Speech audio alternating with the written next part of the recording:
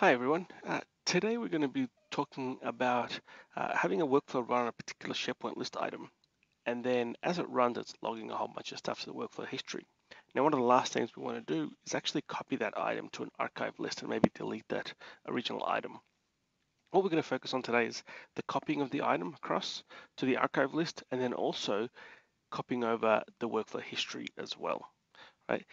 Not the easiest thing to do, but hopefully we've made it very simple for you to be able to do something like that. Now, what we're going to do is we're going to look at this list here. It's called source, and we're going to create an item in here. We'll go through the details of the workflow in a moment, but let's create the item and then we're going to manually kick off this workflow.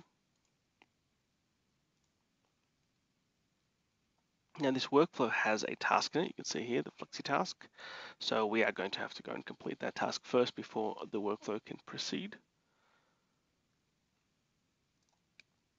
Now that the workflow has started, you can see it's in progress. So let's click in there to get to the workflow history. Here's our task. We're going to pop into here and we'll complete that task and just log some messages. Let's do that. Okay, and okay. That completes the task. And then we'll take a look at the workflow history. So you can see we have a few things that have been logged so far. Test message 2, the person who responds to the task and their comments, and also a message that says cool, approved. Now it does say in progress, but if we refresh this, it's now completed. So now let's go to the archive list. Now before we create an item called test 18, there's no test 18 here, so let's refresh this. And there's our test 18. We have a workflow on here that actually went and grabbed that workflow history and logged it. So let's click on completed and we'll see there are our messages, test message 2, the comments from the task, and the cool approved. So everything moved across very nicely and very quick. So let's have a look at how we did this. So let's jump into this workflow here. This is our source workflow. So this is the workflow that runs on that initial or source item. We have our log actions. Those were the ones that logged that test message and test message 2 in the next one. We have our flexi task action, and it's logging some information depending on whether it's rejected or approved. Yeah, this is where we have the actual copying. We have a copy item. So this is copying the current item to that archive folder or archive list. Because that action doesn't give us an ID back, we are doing a query list. Now, because we have a rule that says in that archive list, the title field needs to be unique, we are actually filtering on the title. So we're actually saying, query that archive list, find me an item that has a title equal to the current item's title, and then store the ID. So that's how we're getting the actual ID of that destination or that archived item. Now finally we have these two actions. We have a BuildString action. Take a quick look at this. This is just putting together a little bit of XML with the current list name, the current item ID, and what is the workflow that's currently running, right? Because we're interested in getting the workflow history from the current workflow. You could potentially use other workflow instances as well, but this is the current workflow instance we're interested in. So putting that together, this is the structure that's required. Data is just letting it know this is the data we're going to pass to another workflow. And then all the variable names that we're actually filling in, their start variable names. We'll talk about that in a moment. And then finally, we have this call web service action. And this action is calling the Nintex Workflow web service, passing in some credentials. We're calling a web method called start workflow on this item. So that will actually start a workflow on that new item. And then you can see we have this information. We have the item ID, that is the new item that was created via that copy item action. The destination list that we're trying to start a workflow on is called archive. And this is the workflow that we created on that destination list. Again, I'll talk about that in a moment. And we're passing in the information that we built up in that BuildString action. So we know that when we run a workflow on the archive list, the actual source item, we have all the information for the item ID, the source list, and the workflow name. Okay, that's all we're doing here. We're not doing any checking to see if it works or anything like that. We're just going to assume in this case that it will work. Now, if I jump to the archive list here, we have, you'll notice, a workflow that ran when that item was created. It's called get source item workflow history workflow. Nice naming convention there. Okay, so let's actually take a look at what this workflow is. That is it. Very easy. It's a user-defined action.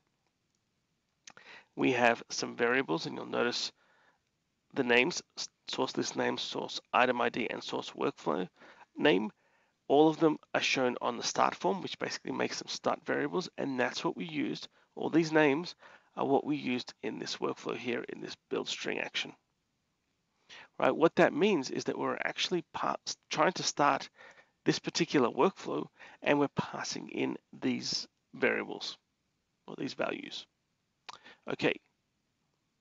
Now those are used in this user-defined action, and the reason why I made this into a user-defined action is because it's fairly generic workflow logic, and that can be used for other workflows as well. So I didn't want to limit it to one specific workflow. I want this user-defined action to be reusable.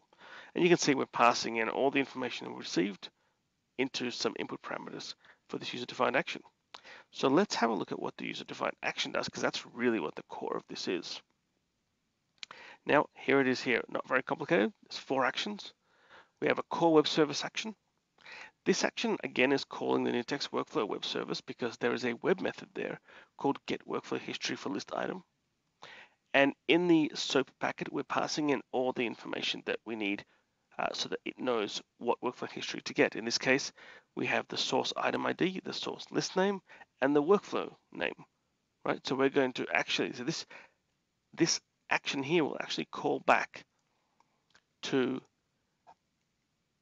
this item here, the last one we created, test 18, and it will get all the information for this source workflow and all the workflow history, and it's going to bring that back.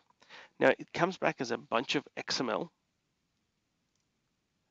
This is the XML that it looks like. You can see it says workflow log and activities, and you'll see under, let's actually scroll down a little bit, under workflow history, there are these elements. Again, scroll down a little bit, and this is the Nintex workflow history, and there's a description node. And you see there's test message. The next one should be the system account message and all that sort of stuff. So you can see all that information is in here. So that's what we're going to get back. And we're going to store that in a variable in a test WS, which is web service result. And then we're going to use this query XML action to query that data and pull out all those messages. Now you see the XPath expression here. It's not very pretty. I'll post that into the blog post, but this is what you need to be able to pull that data out of that XML from the web service call.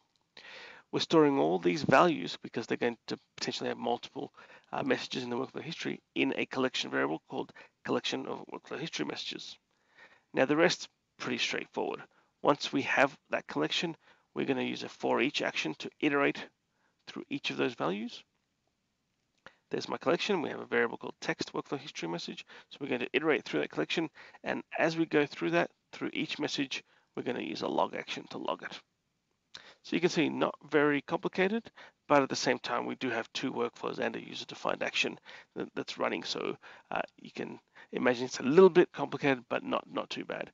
So like I said, this particular user-defined action, it doesn't have to be for the current item. You can actually customize this any way you want. So you could actually pull out other items, other workflows, all that sort of stuff. If potentially you have on the source list multiple workflows running, you could actually have multiple workflows start, or you could actually be smart enough to pass in not just one workflow name into here, but multiple workflow names. And then you would have to just slightly tweak the workflow at the destination to break all those workflow names up into a collection and then put this user-defined action into a loop, right, or a for each, iterate through all those workflow names, and then get the workflow history and log all that to the current item. So this is a very flexible user-defined action, which is why I put all that into a UDA, not just into the workflow itself.